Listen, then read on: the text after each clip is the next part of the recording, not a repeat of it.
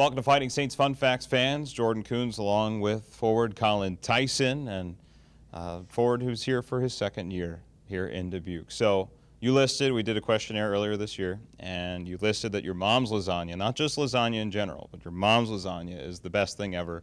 What makes it the best? It's got to be the secret recipe. No one has ever made lasagna like her, and that'll always be my favorite food. So. Is it secret sauce, secret composition? What is it? Can't tell you. Okay, fair enough. You also list on there that bagpipes, something that you know how to do, and something I find rather interesting that you know how to do that. How'd that come about, and how good are you? We had a school music class, and I took it, and we could choose an instrument, and I chose the bagpipes. I'm pretty average at it, not the best, but I can play a couple songs, so it's fun. You can get it done, and that's something I wouldn't even know the slightest on what to do, so I give you all the credit in the world on that. Other thing you put on there is that you are a competitive Clash of Clans player here along with your teammate and Zach Solo. How competitive is it, and who's better? It's pretty competitive. Hands down, I'm better.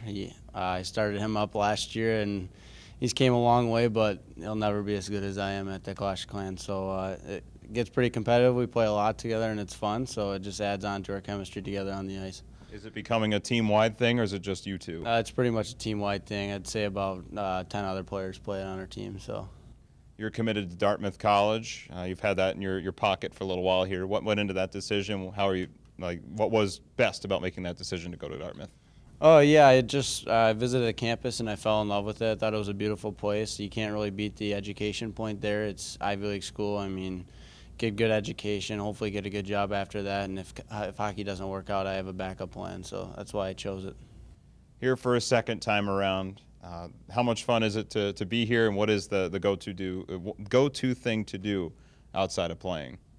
Oh yeah, right now we've been golfing a lot, so we go hit the links up there and kind of bet each other who wins and stuff like that, so that's fun. In the winter we just hang out with the guys at the billet houses and stuff, find other stuff to do.